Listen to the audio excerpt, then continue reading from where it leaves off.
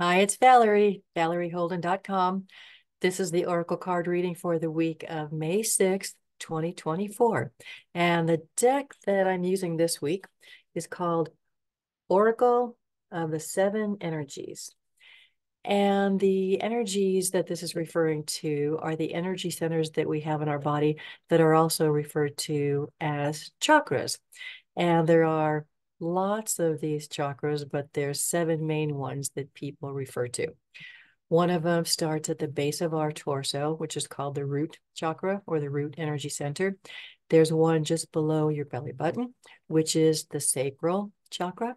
There's one just below where our ribs meet, which is our solar plexus. There's our heart, our throat, our forehead, which is called the third eye, and then the top of our head, which is called the crown chakra. And these chakras or energy centers govern the emotions that come from each particular area. It also governs the body parts in that particular area. So, for example, the heart chakra, since it's in our chest, governs our heart and our lungs.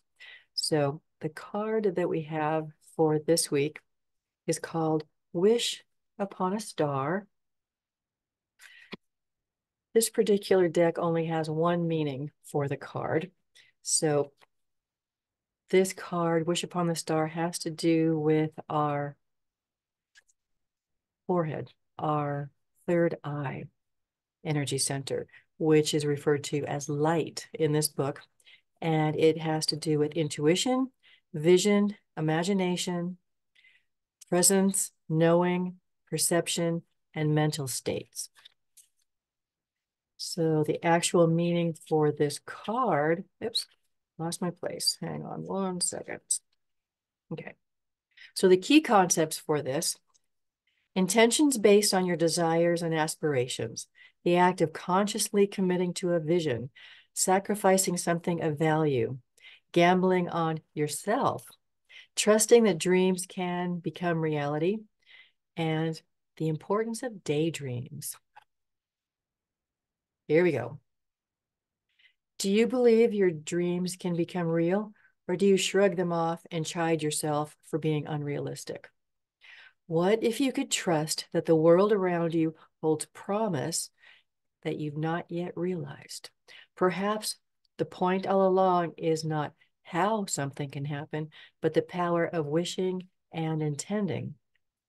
We humans have multiple ways to ritualize owning a dream that we want to see manifest in physical form. Think of a wishing well. You infuse a coin with your intention, tuning into the feeling of having a particular experience. Tossing the coin into the well symbolizes the act of letting the how go, walking away and allowing the universe to do its part in co-creating in your partnership. Another method is to wish upon a star. In doing so, you also look back to our origins, for we are made of stardust. Today, allow yourself to dream and play with different realities. Even if it seems impossible, if it calls you and feels good, why not choose it? Wish upon a star, then live as if your wish were already true. Know that those beautiful dreams you've been nurturing are in the process of becoming real. Don't forget that the act of wishing, dreaming, and intending is more important than figuring out the how. It shows the universe you're serious about playing the game of life and you trust the essence of the partnership. Remember, every dream you believe in and hope for is a call to a twinkling star. The answer will come, sometimes swiftly, sometimes slowly. No wish is ever wasted.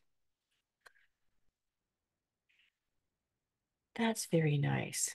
Get your intention, start living it, believing that it's going to happen. What is it that you want in life? Put that wish out there, put that dream out there, and allow the universe to help you with that.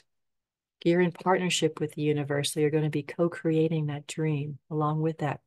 Remember, all these dreams and wishes that you have, the idea of that originally came from the divine, from God, from spirit. So let God, let Spirit, let the universe help you make that dream come true.